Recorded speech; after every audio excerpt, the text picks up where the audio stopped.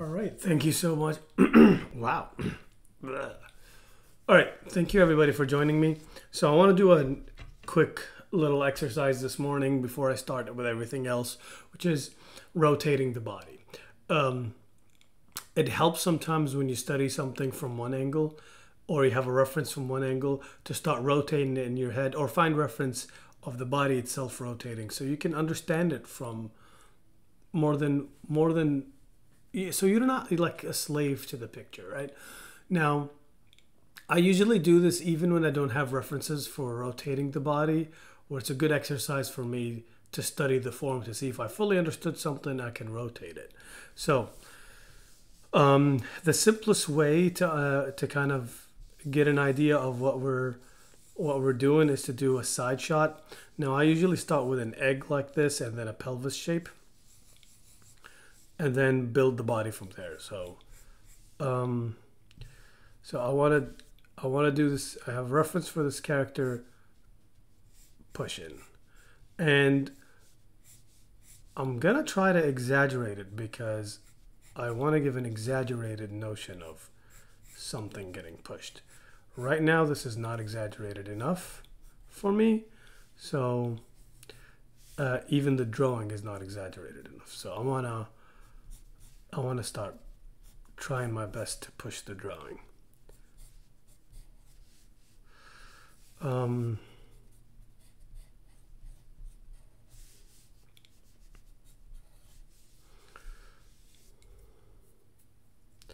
So the neck would come out here. So now there's a lot of hair on this reference. So you're not really seeing full anatomy of what the neck is doing, but you need to kind of know this stuff. I'm gonna put the hair here.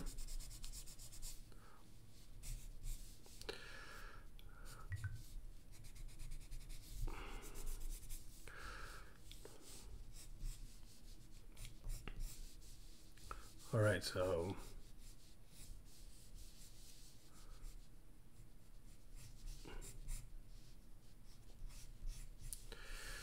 we got hand here, and then the other hand is coming from behind and doing the same thing. We're pushing outward like that. So I'm gonna darken this just to push it back. And now I want to go full swoop to kind of just sell that idea. We're pushing, right? So I usually slide from one side of the body to another, so sliding here and then sliding there. See, that kind of gives me where I want to end. And this side is curved, so I kind of straighten this side a little bit for the sake of design. And come here, maybe this side is curved, so I straighten this a little bit.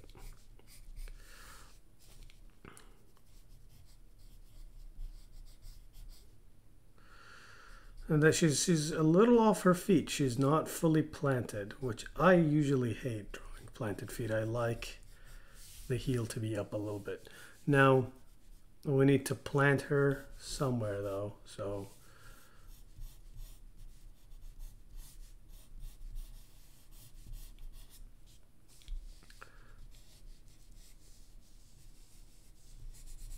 oh my god, I can't even hold my pencil.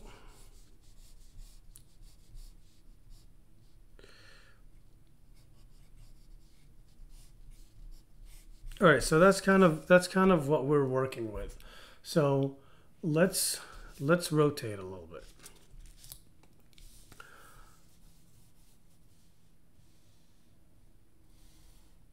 Let's see here. This is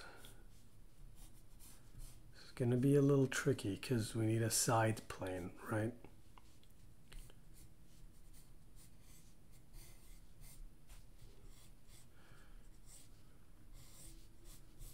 I need to bring the body that way, and that leg kind of goes back. So you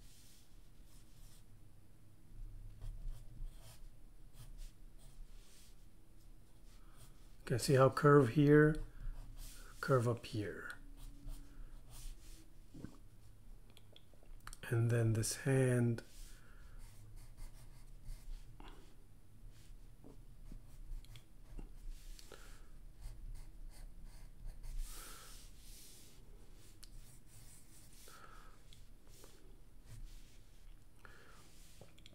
the other hand might be stretched further out. And don't be worried about, like, look, forget this pose. Like, look, just forget it. We're practicing here. Like, don't be too precious with your paper and your drawings. We're trying to study something. This is not a finished illustration.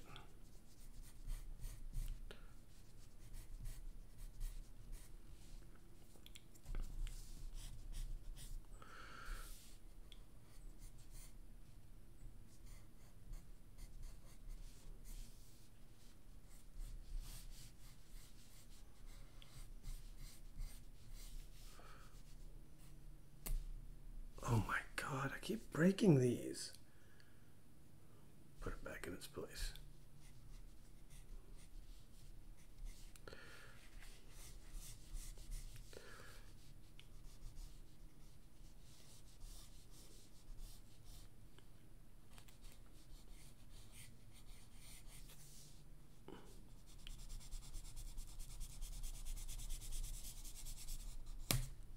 Oh my God.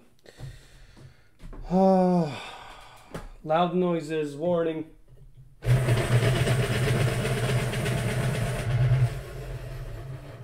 All right.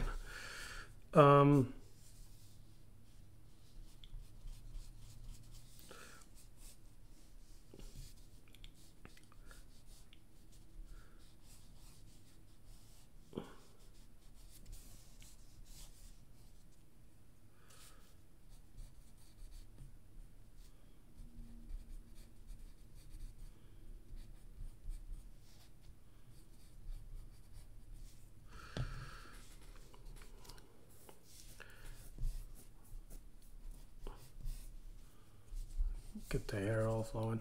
All right, so that's angle number 2. Let's try to do it. Let's put the camera back here, looking this way. So it would be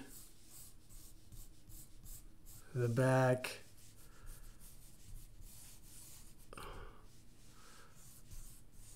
the hair,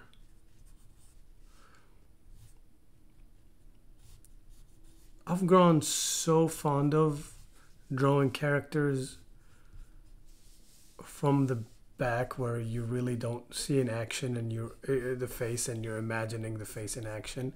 I think personally that's what made a lot of Frazetta paintings cool, is that a lot of times you just see the character's back and hair and you're not seeing their face. They're really, the character is facing the trouble and you're behind the character as if he was kind of defending you from the trouble itself, or you kind of like in the back watching it all happen.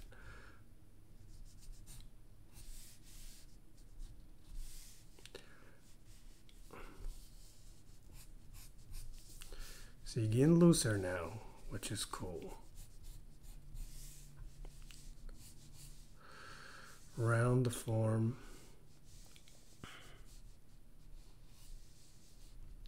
Coming in. This is extremely foreshortened, so we don't have to go too far away.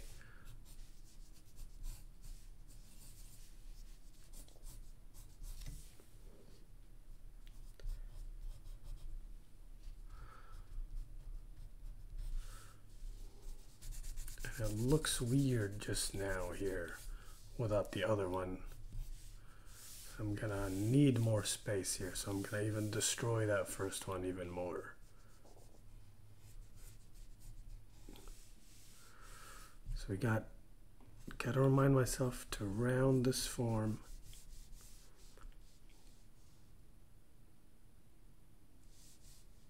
Come in here.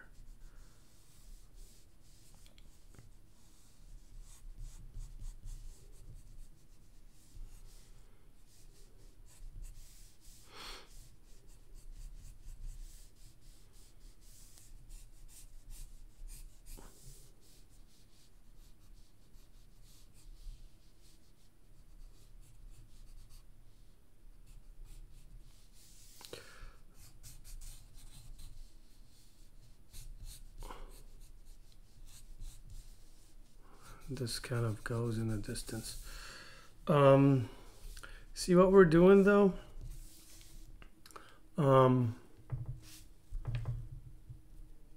Let's find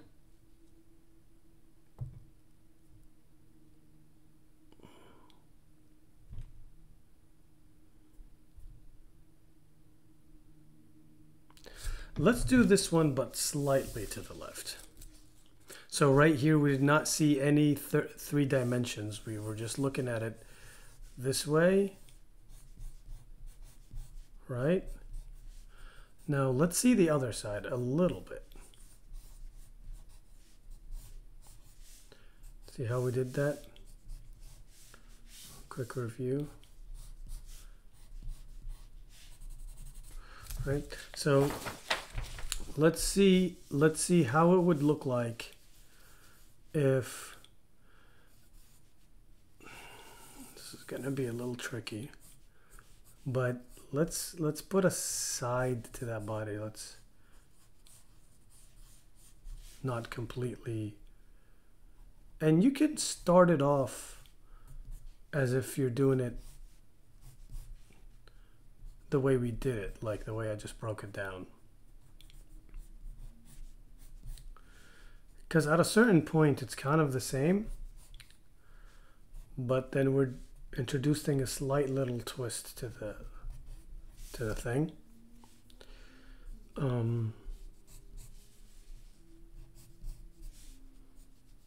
So instead of completely breaking it off, we're showing this plane and this plane.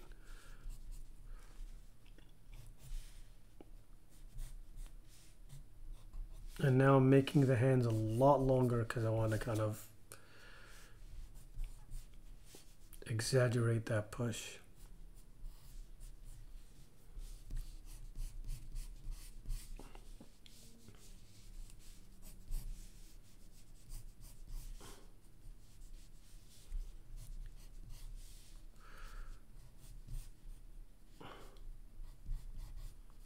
So now the pelvis is going to come out from the side here. Usually, you know, when we were completely sideways, we drew it on the edge of the form. Now we're going to see how this leg comes into the picture.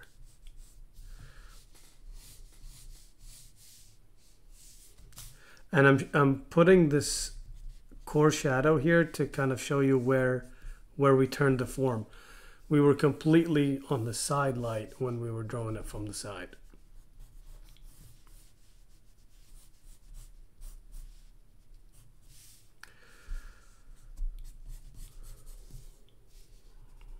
We were seeing it from the side that was lit right here instead of seeing that shadowed side. So it's cool sometimes to have the both sides, because it's dynamic. It's more dynamic.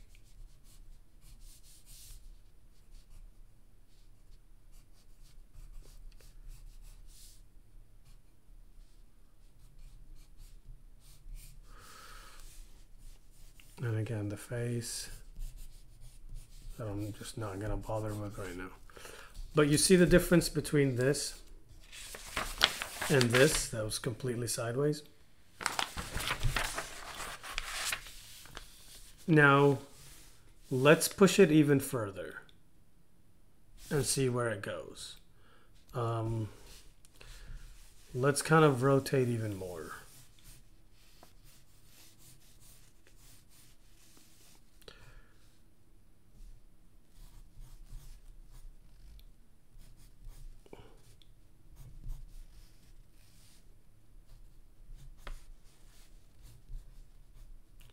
And I'm going to be very constructive here and showing you kind of how I'm thinking while I'm drawing.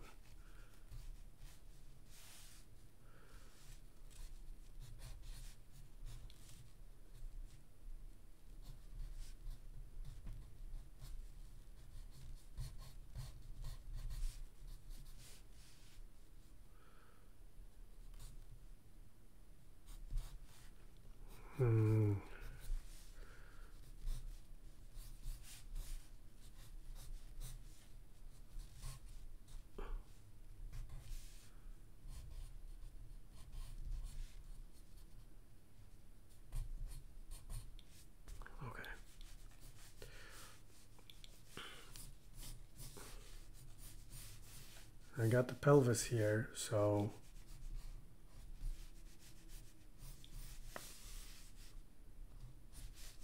see, this is where the pelvis ends, the pad, you know, the, what am I talking about, pelvis? The rib cage. It's too early and I haven't slept well.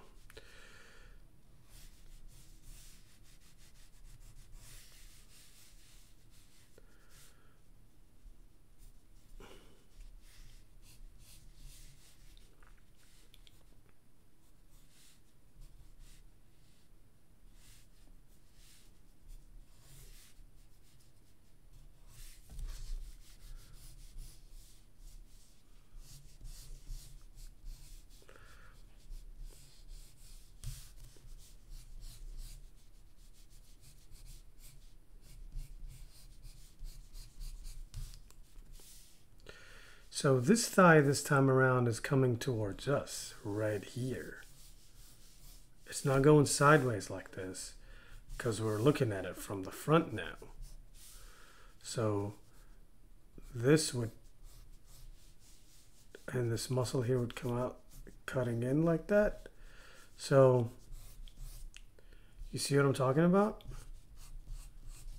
It's really helpful to know the shapes of these things. And like the knee would come here, so we would,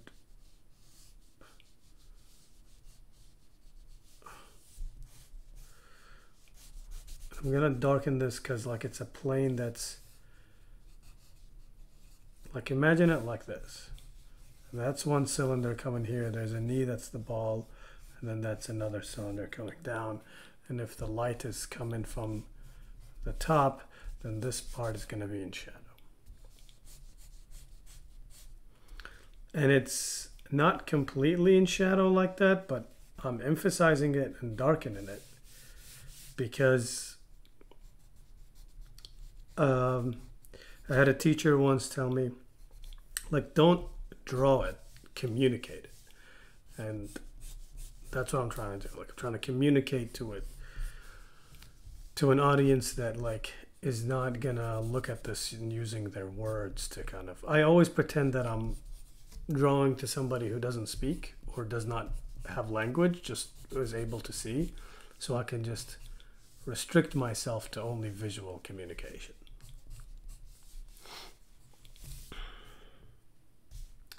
And yeah, the face is gonna be here somewhere, whatever,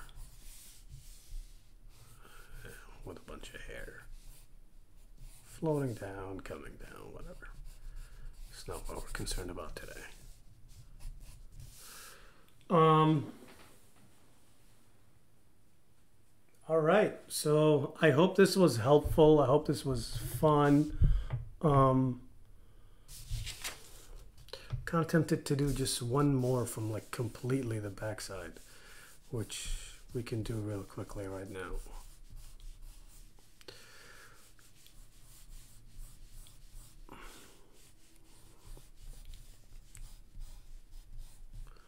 Again, so I think the hair would come down like this. This is one shoulder blade. This is the other shoulder blade.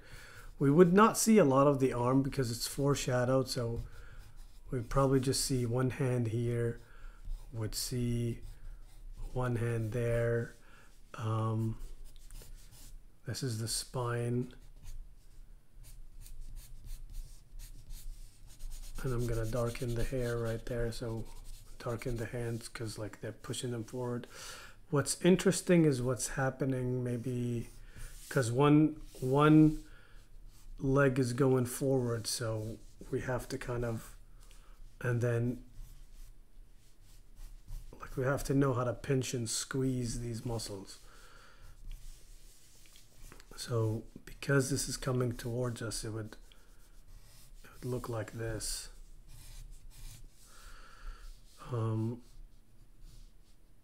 And then the calf muscle would come down like that.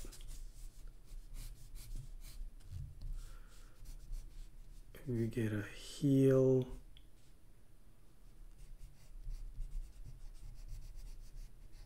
A little elevated, and then the rest is a foot, and then this foot.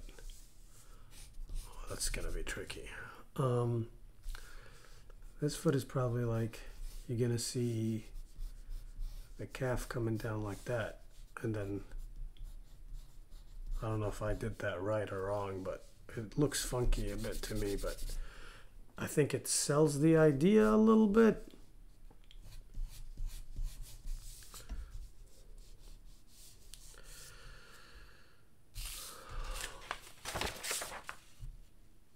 Yeah, rotate the body. And try to, try to flip and rotate, and maybe put the hands a little higher next time, and make the head look up. Like if we did the hands going up this way, and the head is looking up that way, and now our body's stretched even more.